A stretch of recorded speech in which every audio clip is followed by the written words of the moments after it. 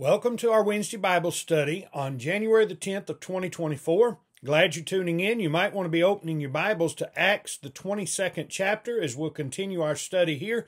Lord willing, we'll finish out chapter 22 and get into the first few verses of chapter 23 as we tie all that together. While you're turning in your Bibles there, let me invite you to our in-person Wednesday Bible study. Every Wednesday night at 7 p.m. We are studying in the book of Matthew in that in-person Bible study. We take time to sing songs of praise to God. We take time to pray unto our Heavenly Father, especially for those who may have a certain prayer request that evening. And so we'd love to have you come and be with us on Wednesday nights. Also on the Lord's Day, every Lord's Day, we assemble together for a 10 a.m. Bible study, which currently we're studying in the Minor Prophets, the book of Amos to be precise. As we're going through that study right now, we're set to begin Amos chapter 2 this coming Sunday. Let me also invite you to the in-person worship service. I know we live stream on Sundays on Facebook, but we would love to have you come and actually be with us in our worship service on Sundays at 11 a.m., a period of worship where we engage in all the activities of worship that God has commanded us to engage in, the way God has told us to engage in them. And then again on Sunday evening at 6 p.m., we enter into another period of worship that evening. So we'd love to have you come and be with us for any of those occasions, all of those occasions if you're available, especially if you're in this area. Now let's turn our attention back to the book of Acts. In the book of Acts, as we have been studying it for about a year now, we want to remember what has occurred. Now, obviously, as the book opened, we had the ascension of Jesus back to Jerusalem, or back to heaven, departing, leaving his disciples in Jerusalem, set to preach that first gospel sermon in Acts 2. The church began, the kingdom came into existence. That spiritual kingdom was in reality now in this earth, in the world. And that kingdom is going to advance. It advances first in and around Jerusalem and Judea with the great persecution. It extends to Samaria. And then as Acts chapter 9 opens up, and you have the conversion of Saul of Tarsus, whom we affectionately know as Paul the Apostle, you're going to begin to see the gospel go to the uttermost part of the earth. That's exactly what Jesus said he desired it to do, that it would do in Acts chapter 1 and verse number 8. And so, as we've been studying here lately, we had been looking at the missionary journeys of the Apostle Paul, 3 of them to be precise. The first one in Acts chapter 13 and 14. The second one began at the end of chapter 15 and extended to right around chapter 18. With chapter 18, it came to an end. The third missionary journey started, taking us into chapter 19 and 20, and then it concludes in chapter 21 when he arrives back in Jerusalem. Now, Paul had planned in ending that third missionary journey to come back to Jerusalem for the Feast of Pentecost, an occasion where he would be able to preach to the Jews, his fellow countrymen whom he loved dearly and desired them to be saved, and then make another journey, this time going as far as Rome. He had already sent a letter to them preparing the way and expressed that desire to get all the way to the capital of the Roman Empire, the seat of world power in that day, the city of Rome. Well, unfortunately, as we've seen things play out here in Acts 21 and 22, things didn't go the way Paul desired them to go. And now he has been arrested. The clamoring of the Jews, the mob activity of the Jews arrested the attention of the chief captain, the Roman official charged with maintaining peace, maintaining order. He arrests Paul. Paul had asked for an opportunity to speak, and where we had left off last week was Paul addressing that Jewish mob that had really laid into beating him. And they stopped because of the presence of the Roman soldiers entering into the picture. And Paul begins to speak to them.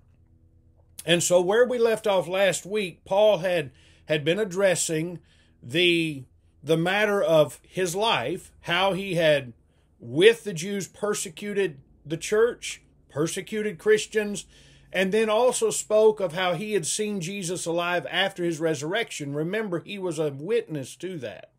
He was an apostle, one that was born out of due season, but nonetheless, as he told the Corinthian brethren in 1 Corinthians chapter 9, he was not one whit behind the chiefest of those apostles, and thus he had a responsibility to be that witness, which he is on this occasion. And we talked about how what Paul is doing differs from what the modern concept of testimony happens to be. The whole idea of the denominational testimony of one's salvation experience, which is not in any way the same thing as what Paul did here, and actually, as we pointed out last week, has no foundation in Scripture whatsoever. Everyone is saved in the same fashion through their adherence to the tenets of the gospel, to the gospel plan of salvation. Now, as we get down to it, we're looking at Paul's words now as to how he will eventually get to the Gentiles. But before we do,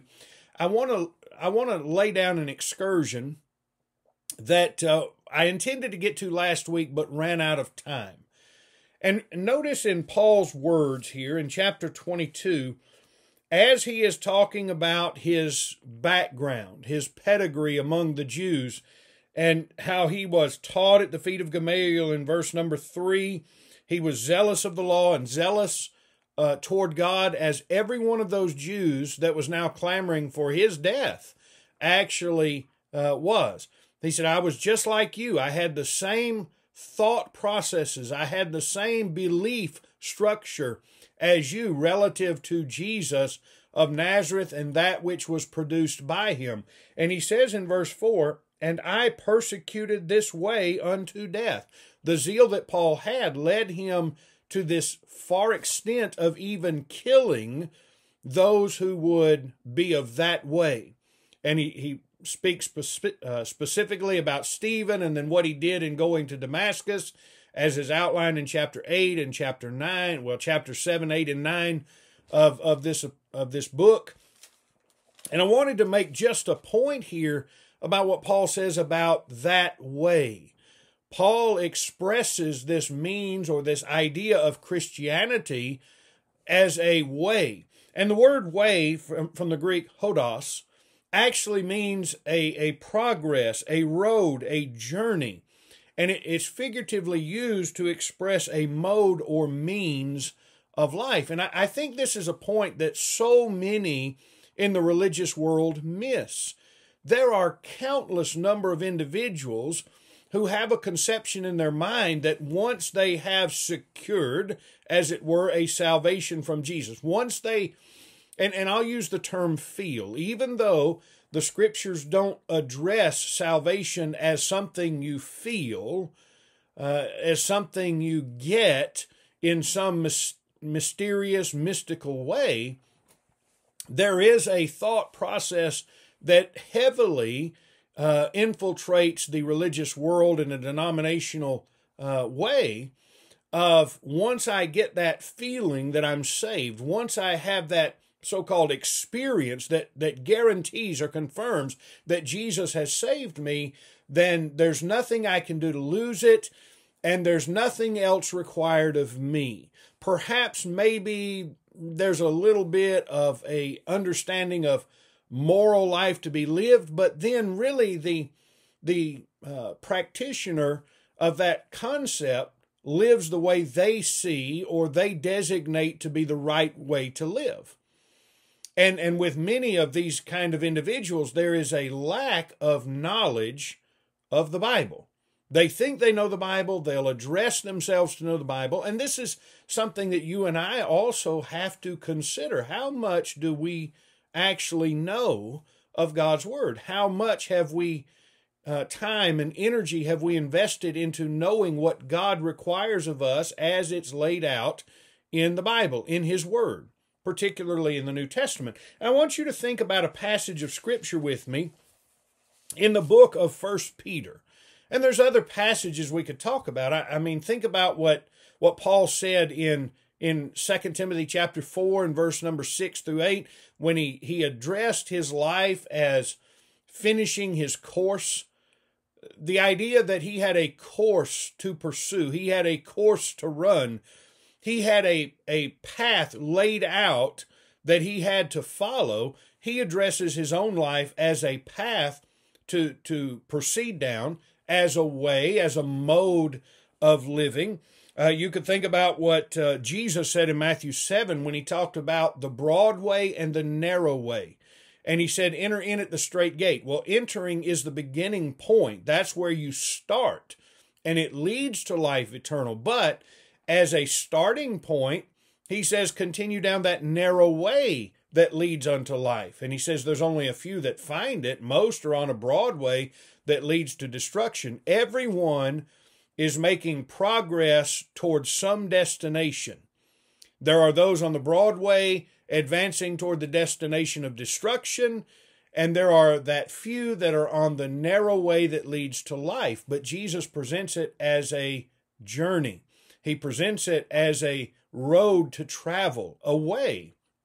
Now, listen to what Peter says in 1 Peter chapter 4. We'll begin in verse number 1. He says, for as much then as Christ hath suffered for us in the flesh. Because Jesus has so suffered for you, there is a response that is demanded of you, or that you are needing to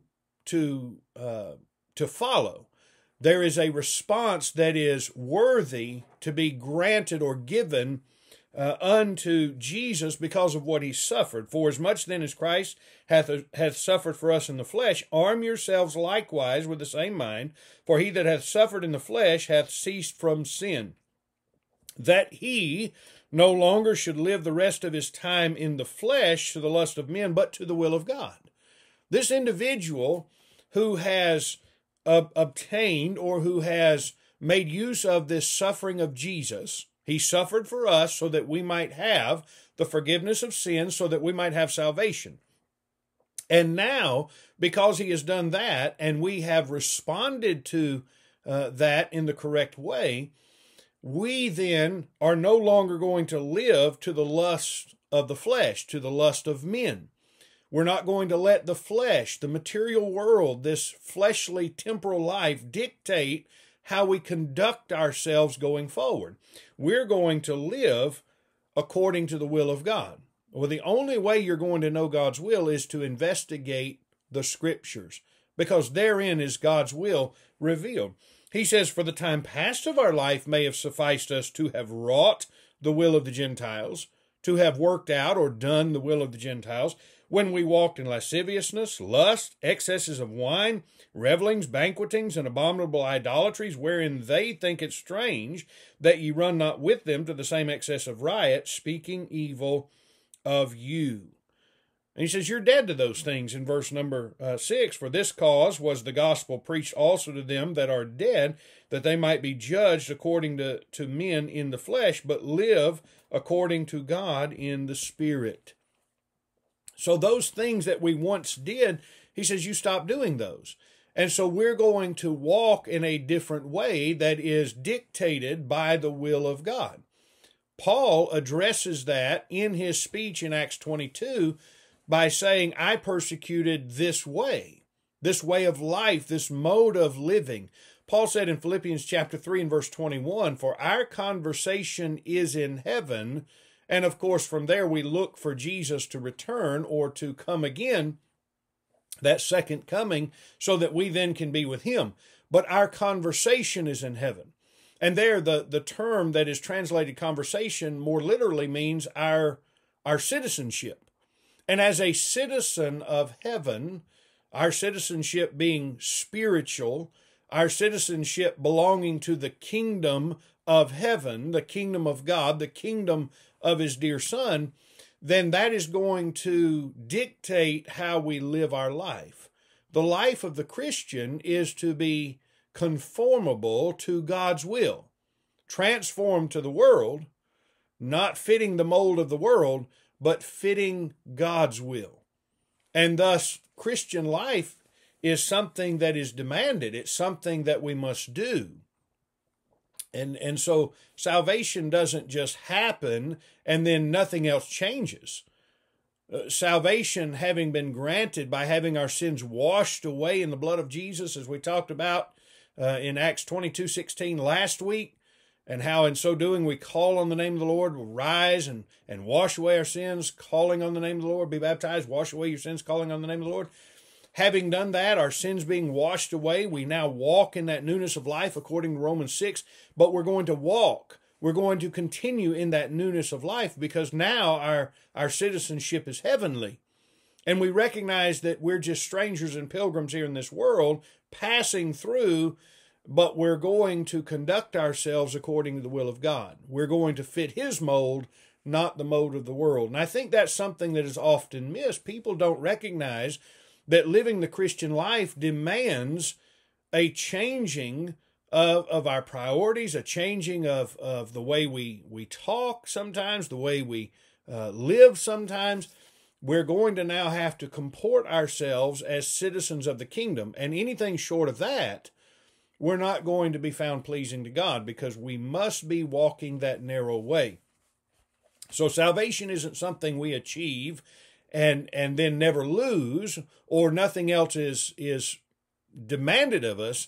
Rather, it's a beginning point. We enter in to that narrow way through that narrow gate with our obedience initially, but then we must pursue, we must walk, we must continue to follow that course. And throughout the book of Acts, I think we've already mentioned it before, but throughout the book of Acts, Luke presents Christianity as something that is life-changing, but something that is pursued through life, something that dictates a way of life, that provides the means and the way that we are supposed to live. So let us not lose sight of that. Now, as we continue with that thought, let us now look at Paul's road to the Gentiles. As Paul in Acts 22 was laying out his beginning point as an apostle of Jesus, one who had seen Jesus alive, he is then going to say, this is in verse 17, it came to pass that when I was come again to Jerusalem, even while I prayed in the temple, I was in a trance. We know that after Paul's conversion, he did make his way to Jerusalem. Now, Galatians chapter 1 and 2 helps us understand that a little better in a timeline. We talked about it with Acts chapter 9. You might need to go back and review those particular ideas or the understanding of that timeline. But there is this time in which Paul is in Jerusalem, and now he tells us in that time he was praying in the temple, and the Lord told him to make haste and get out of Jerusalem, for they will not receive thy testimony concerning me. He was told by Jesus that these Jews were going to be unwilling to respond favorably, to accept what Paul was going to be teaching unto them. They would not listen to what Paul was going to explain concerning the gospel. And so he says, Lord, they know that I imprisoned meat in every synagogue them that believed on me. And when the blood of thy martyr Stephen was shed, I also was standing by and consenting unto his death, and kept the raiment of them that slew him. And it seems that Paul has an understanding here that they will be sympathetic to him because he was once one of them. And as being one of them, he is going to now be received in now presenting his understanding of things currently. But Jesus is affirming to him they won't. That won't matter to them. In fact, it's going to prove to be a substance that actually garners more bitterness and hatred against them than they had against Peter and Andrew and James and John and others. And so think about one thing that Jesus said with that. A prophet is not without honor save in his own country. Things that Jesus said when he returned to his hometown of Nazareth, but they rejected him. He began to explain to them in Luke chapter 4 that he was the fulfillment of that messianic prophecy. He read to them from the book of Isaiah and said, it's fulfilled in your ears this day. And then they looked around and said, well, hey, now, isn't this the carpenter's son? Isn't this one who has been with us throughout his life? How can he be the fulfillment of that? And they rejected him. And even at that point, to the extent that they would have thrown him out, they would have cast him down headlong off the cliff. They would have put him to death. And so Jesus removes himself, and he says in that instant, a prophet is not without honor save in his own country, that sometimes it's hard to go home again, that those that you think know you and you could have an effect upon, because that's your home place, that they may not listen to you as you think. And everywhere else, he might be honored, he might be revered, he might be an individual that is listened to, but in his own hometown, his own home country, in this case, Paul, in Jerusalem, they're not going to listen to you. So he is told, depart, and I will send thee far hence unto the Gentiles. Now, what Paul is trying to express to them is the reason he went to the Gentiles with this message. He's saying, I went because I was commanded to. This was the will of God, that the Gentiles hear also this message of salvation. A point that these Jews were bucking for a long time. And one of the reasons that they were so adamant against Paul is because they believed that he defiled the temple by taking a Gentile in. But yet, when they heard the term Gentile, we're looking now at the reaction. We know how Paul ended up among the Gentiles. It was the will of God. He was always going to be that vessel by which the gospel was going to arrive among the Gentile nations, among the Gentile world. And when the Jews heard that word Gentile, that word, now remember, they had quieted down in order to listen because Paul spoke in the Hebrew tongue. But the moment the term Gentile was spoken, verse number 22, they gave him audience unto this word, and then lifted up their voices and said, away with such a fellow from the earth, for it is not fit that he should live. The minute he said Gentiles, they were ready to see him put to death. They claimed that this man didn't even need to continue existing in the world. Such vitriol, such hatred now for the Apostle Paul because of one word, the word Gentile.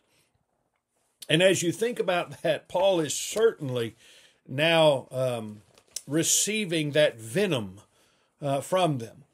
And it reminds us that sometimes, as they're ready to kill Paul, those best fit for man's good, those best fit for mankind's good are sometimes the ones that are most despised and hated. You consider this. What Paul is presenting to them is the best news that they could have heard. Jesus died for them. Jesus was dwelling now in heaven as the Messiah. He is both Lord and Christ. The best news that they could have heard. Your Messiah has come and he has paved a way by which your sins can be forgiven. He has a message that is in the best interest of these people. But they hate him and they despise him. And sometimes even we can fail to see the benefit that people offer to us because we're clouded with prejudice against them. We're clouded with hatred against them. We despise who they are and where they came from, and thus we will not listen. These people hated Paul. He had been one of them, but now they had developed a hatred, and while he offered them what they needed the most, what was for their good, they were ready to kill him. Sometimes the most significant people in our lives can be the ones that get treated the worst. Sometimes the ones that we need the most are the ones that we despise the most. And so let us be very careful with our reactions to other people. Let us clearly look into and consider the benefit that is coming to us by those that are around us, lest we be the ones like these Jews that are guilty of despising the very ones who have our best interest in their mind. So just a quick note about that, something to consider with all of those that we come in contact with every day. Now, That's the reaction of the Jews. Then we have the reaction of the chief captain, because the mob escalation begins again. The chief captain commanded Paul to be brought into the castle, that tower, and he's going to scourge him. He still doesn't know. Keep in mind that the chief captain is a Gentile himself, a Roman official. And Paul was speaking in Hebrew, so he may not have understood anything that Paul was saying to the multitude. He just sees what reaction the multitude has now again began to hurl at Paul with their venom and their vitriol. And so he commands that Paul be scourged for examination. Now, the idea of scourging here, it could be employed by Roman officials. It was a means of getting a confession. They would literally beat the confession out of you. And of course, in that circumstance, sometimes they might get a false confession for the sake of bringing the scourging to an end. Understand, this scourging process was very violent and very intense. The Roman officials in scourging had no type of restriction as God put on the Jews. Remember when Paul said of the Jews, 5 times received I 40 stripes save one in 2 Corinthians chapter 11 and verse 23? Well, there was no such restriction. This scourging was sometimes so violent, it was so harsh, that a lot of those that were scourged ended up dying. It was such a process that could rip and tear at the skin, that the organs from the inside could protrude through those lacerations. And so he is going to command Paul to be scourged in order to get a confession out of him. So as they're preparing Paul for the scourging, verse 25, they bound him with thongs, or strips of leather. Paul said unto the centurion that stood by, "Is it lawful for you to scourge a man that is a Roman and uncondemned?" So Paul introduces the fact to this centurion. Now, the centurion and the chief captain are two distinct people. The chief captain is the one who is commanding the centurions, who are in turn commanding 100 soldiers each. And so as he's given the command, one of these centurions gives order for his soldiers to bind Paul and ready him for scourging. The centurion is most likely the one who will inflict the scourging upon Paul. Well, Paul mentions to him, what you're doing here, is it lawful? And Paul is in a roundabout way letting him know, I'm a Roman citizen. Now, this would be something that would be easy to check. They could look at the census rolls and determine whether Paul was a Roman citizen or not. But what does that have to do with this situation? Well, first of all, let's mention that there are a couple of ways here introduced in the passage by which an individual could be a Roman citizen. Because once Paul puts that information out there, the centurion tells the chief captain, you might want to be careful what you do with this man. He could be a Roman. And so the chief captain then is going to address Paul. How did you acquire your Roman citizenship? He understands he's a Jew, so he's not a Roman individual. He's of the Jewish nation. The chief captain can see that. It's clear that the nationality that Paul is, and being a Jew by nationality does not make him a Roman. And in the mind of the chief captain, it excluded him from being a Roman. However, he does question, how did you get your Roman citizenship? And he indicates that he acquired his by one of the two ways that's in the passage, and that is by a large sum of money. That citizenship could be bought. Now, in that way, that Roman citizenship, albeit Roman citizenship, was seen as a inferior form of Roman citizenship. If you obtained it by purchasing it, then somehow that was less desirable than another form. And so Paul is going to address that. He says, I was freeborn. And the idea of being freeborn is that he was born in one of two options. Either his parents were Roman citizens, or one of them was. In this case, was Paul's father a Roman citizen, and that's how he obtained it? Or was it the fact that he was born in Tarsus, a city of Cilicia, which that is also the case. So in regarding Paul and his Roman citizenship, either it was given him because of being born to a Roman citizen, or it was because he was born in a free city. Either way, his citizenship was obtained in a way that was seen as superior to the way that the chief captain did. But either way, that citizenship was had by the Apostle Paul, and that gave certain guarantees. 4 things about that citizenship as far as benefits. Number 1, you had the right to vote. They were able to vote in Roman elections. Number 2, they could not be bound or imprisoned without trial. Well, keep in mind here with Paul, he has now been bound. They haven't even got to the scourging part yet, but he has been bound. He has been shackled, or he has been tied up in prison, basically, which was a violation. He hadn't had a trial. He hadn't been condemned. And so the very fact that they have tied him up stands as a violation. And thus, at this point, the chief captain could be in dire straits because of that. Number 3, they could not be scourged. The Roman citizen was not able, or by law, could not undergo scourging. And yet they were about to commence to scourge the Apostle Paul. They had already stood in violation of that second point. They had bound him. They had basically incarcerated him in the process of removing him from the Jews, treating him as a criminal, which was a violation of his Roman citizenship.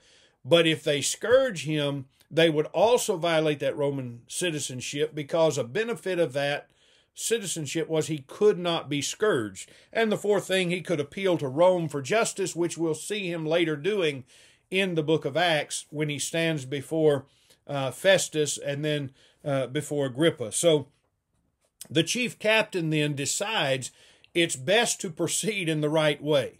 Interesting here that the chief captain, hearing these things, says in verse 29, "Then straightway they departed from him which should have examined him." That means they decided not to scourge him. They decided to undo his bonds.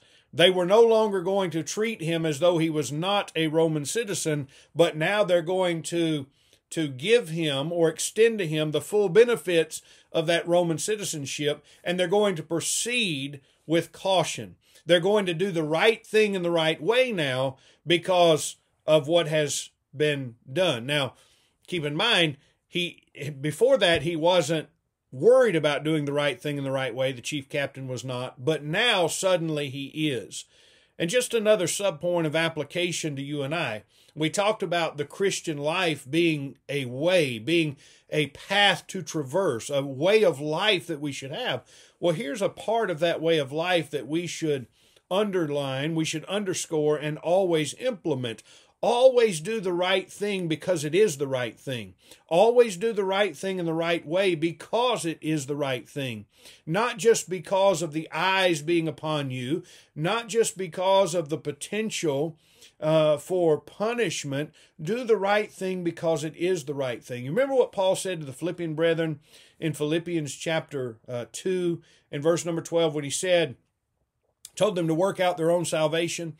He said, "As you have always done, not in my presence only, but also in my absence." He bears witness to the Philippian brethren that congregation was doing what was right because it was right, not just because his eyes were upon them. They weren't just doing right because Paul was overseeing or looking over their shoulder. They did what was right whether Paul was there to see it or not.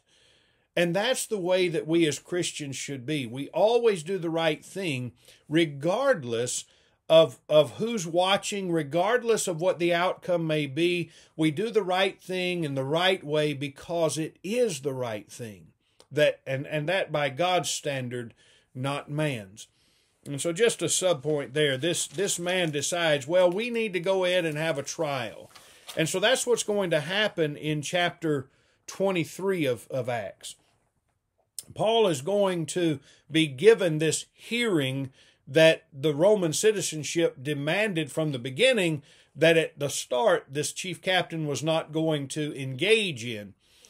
He was just going to get the cart before the horse. Let's go ahead and scourge him, beat out a confession, and for if not for Paul speaking to his Roman citizenship, bad things would have happened.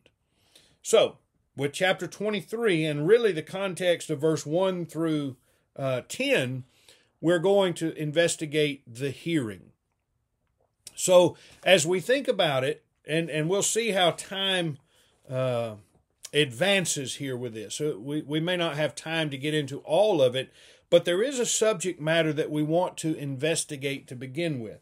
Paul, now all of this happened the next day. Notice verse 30 of chapter 22. On the morrow, because he would have known the certainty wherefore he was accused of the Jews. That is, the chief captain wanted to know what the Jews were accusing Paul of. We're going to have this hearing, and we're going to determine whether Paul meets the demands of condemnation or whether he does not. And he has to do this by Roman law because now he knows Paul is a Roman citizen. And so he's going to give occasion for the opposition, the Jewish leadership, to present their case, to hear as to whether or not Paul is guilty of some criminal activity, some crime for which he needs to be condemned, in this case, even unto death. And so as Paul is given the floor, it says he commanded the chief priests and all the council to appear and brought Paul down and set him before them. And Paul, earnestly beholding the council, he sees all of this Sanhedrin council, this Jewish leadership around him. He says, men and brethren, I have lived in all good conscience before God until this day. Paul begins his defense by presenting his argument, I have lived in good conscience. Now, what Paul means is, and we're going to break this down a little more and understand the subject matter of the conscience. What Paul is saying is, in all my life, I have always done what I thought the right thing to do was. I have lived so as not to violate my conscience. Now, we understand something about that already. If you're listening to this Bible study, you're utilizing it to enhance your knowledge of God's Word, in particular through the book of Acts, then you have some knowledge already of the conscience, what the conscience is and what it's supposed to do and so forth. Well, in this case, Paul says, I have so lived to never violate my conscience. If I thought something to be the right thing, if I knew this was the right way to go, or at least in my understanding of things, this was the right activity, then that's what I did. Well, think about what Paul has done here. When we first meet him as Saul of Tarsus, he is consenting unto the death of Stephen. That means at that time period, Paul thought that stoning Stephen was the activity that God desired him to be engaged in. He thought that condemning Stephen to death and putting him to death is what God's law demanded. Now, think about it. Saul was a participant. He was a man, as a Jew, amenable to the Old Testament law. And it did mean that under that Old Testament law, a false prophet was to be put to death. So if Stephen had been a false prophet, then yes, the law demanded he be put to death. But Paul was working without full information there in that regard. He didn't understand the full purpose of the law in getting men to Christ and then being nailed to the cross, taken out of the way, a law to which he was no longer amenable to follow. He needed to follow the law of Christ that had taken his place, the new covenant. But at that time, the man Saul of Tarsus was doing what he thought was right. And then when he got those letters to go to Damascus and arrest Christians, he thought he was doing what was right in the sight of God. So he lived in good conscience. If he thought it was the right thing to do, he did it. If he thought it was the wrong thing to do, he didn't do it. And so he attests to this. This is his testimony. I've lived in all good conscience. So let's think about what that means. First of all, what is the conscience? Let's be clear about it and understand the biblical standard, the biblical concept and standard relative to the conscience and how you and I should live as Christians. Well, the conscience here, the word, comes from a Greek word. And if you've listened to this for very long, you know that I'm not real good with pronunciation of Greek words. Maybe it's the southern drawl, maybe whatever it is. I'm just not good. I tried to learn Spanish a little bit when I was in college, and I wasn't good at saying Spanish words either. So whatever language it is, I have trouble. And some would say, well, you even have trouble with the English language. Touche.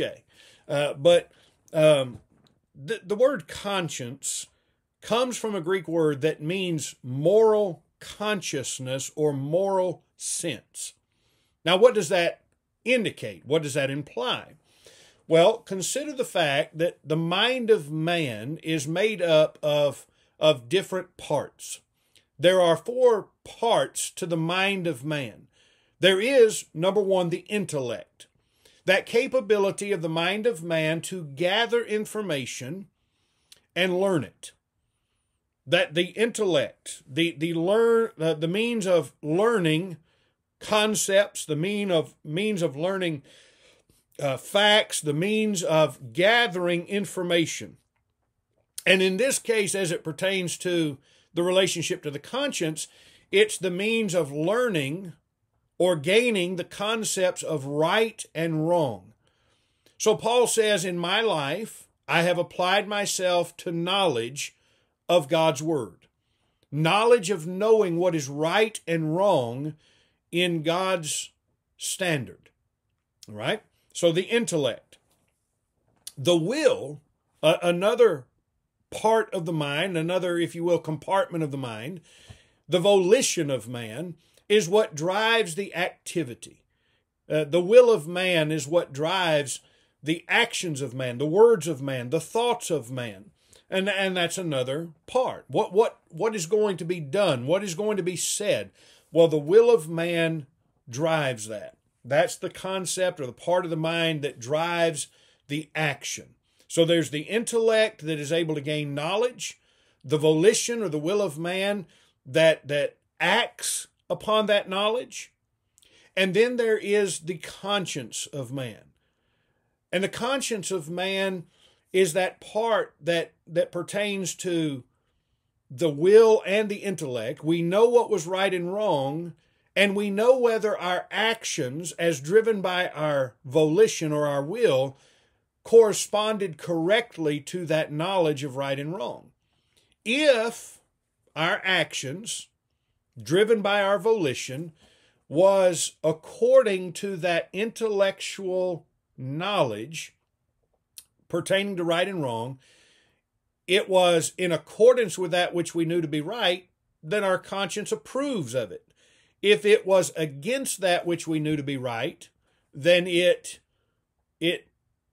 condemns us, or it becomes guilty. It doesn't approve of us. And so Paul says, I've lived in good conscience. I have taken what I know to be right. I have let that drive my activity, so I have acted in this way. And in knowing what was right and wrong, I always did that which I knew to be right.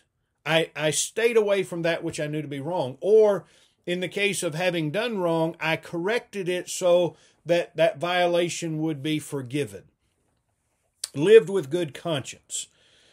Intellect, let's break it down this way, kind of some easy terms. Intellect is where you gain the knowledge that 2 + 2 = 4. The volition is what drives you when you see that equation, 2 + 2, on the test or whatever it is, drives you to answer 4. The conscience, however, is that part that knows whether or not you got that answer by cheating or not. How did you arrive at that answer? How did you get that answer? Did you go about it the right way? You learned it, and then you applied yourself to that answer? or did you cheat to get that answer?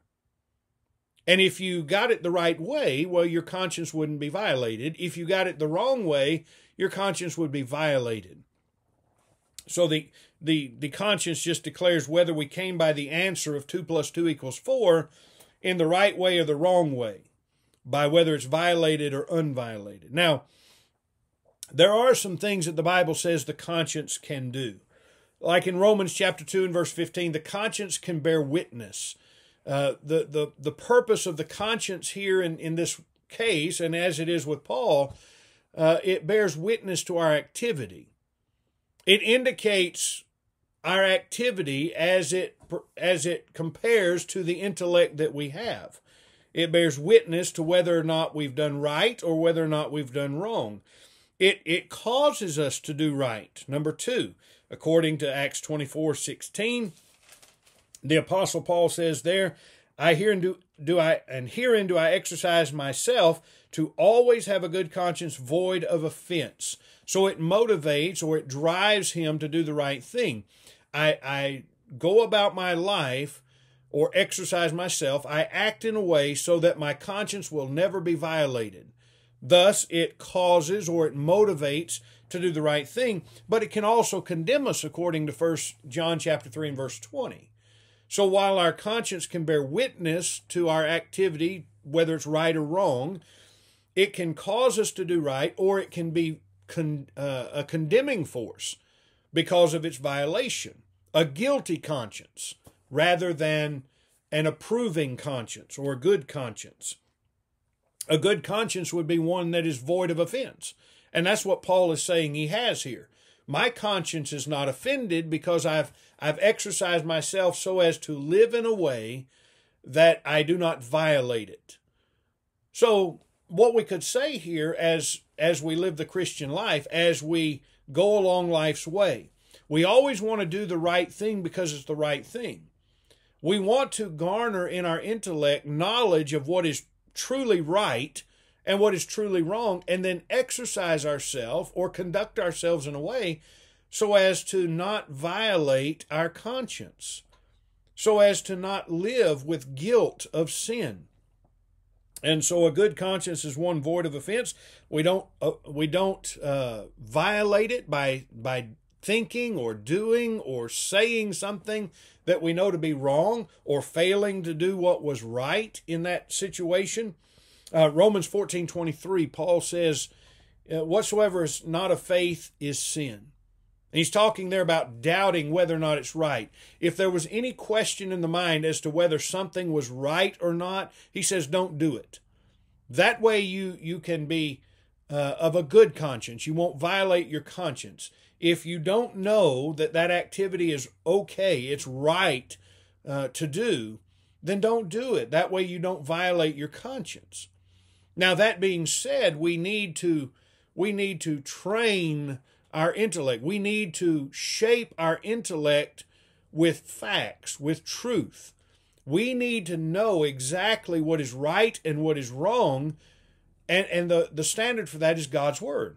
Don't do it based on the fourth part of your mind, emotion, because your emotion can misguide you. Your emotion, if you live your life based on emotion, doing things, saying things, acting in ways purely based on emotion, you're probably going to be wrong more than you're right. But shape your intellect to know what is right. God's Word appeals to the intellect. The psalmist talked about it in Psalm 1, verse 1 and 2, about meditating on God's Word day and night. The psalmist said in Psalm 119 and verse 11, thy word have I hid in my heart that I might not sin against thee. What he's talking about is putting knowledge of God's Word within the mind so he wouldn't sin. So we've got to have the right intellect. We know from Paul that he didn't violate his conscience. He lived so as to be void of offense in his conscience. But that didn't always mean he did the right thing. Thus, we need to know precisely what is right and what is wrong. And then, knowing what is right and what is wrong, live by what is right. Stay away from that which is wrong so our conscience can be good. Now, as we think about the conscience, let us end by saying there are 4 things that can happen to the conscience. And knowing that there are 4 things that can happen to the conscience, we need to take care of it. We need to uphold the power of the conscience. That is, live so as it's void of offense.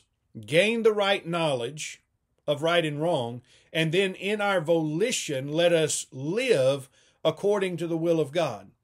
Let us conduct ourselves in a way that conforms and comports to that way of life of the Christian. Knowing these 4 things, what can happen to the conscience? Number 1, it can be seared, according to 1 Timothy chapter 4 and verse 2.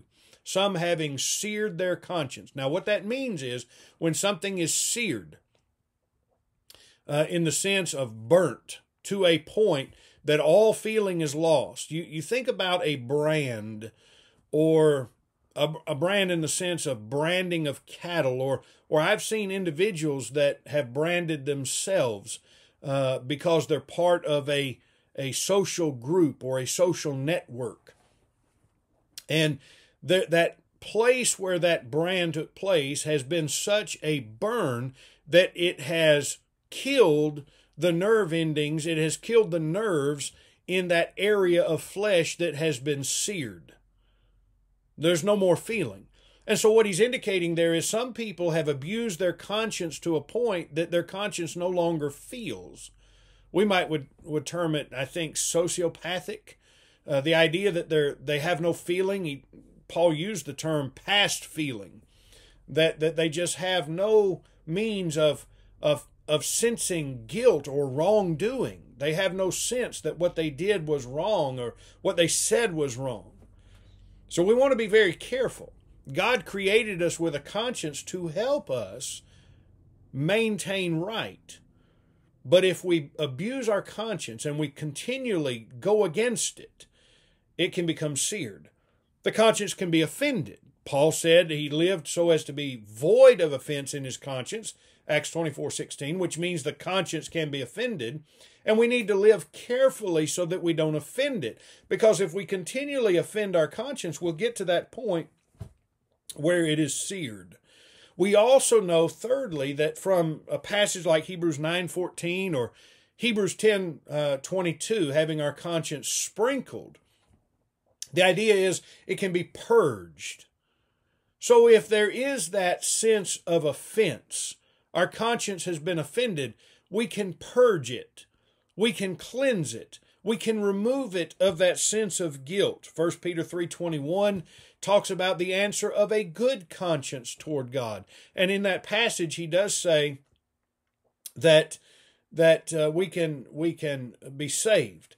He talks about the like figure whereunto baptism doth also now save us, not the putting away the filth of the flesh, but the answer of a good conscience toward God. What does baptism do to help purge or cleanse the conscience? Well, it remits our sin. When we submit to the will of God, we're buried with Christ in baptism into his death.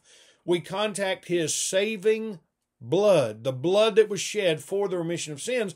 Our sins are then removed, meaning there is no longer guilt. We can have it purged.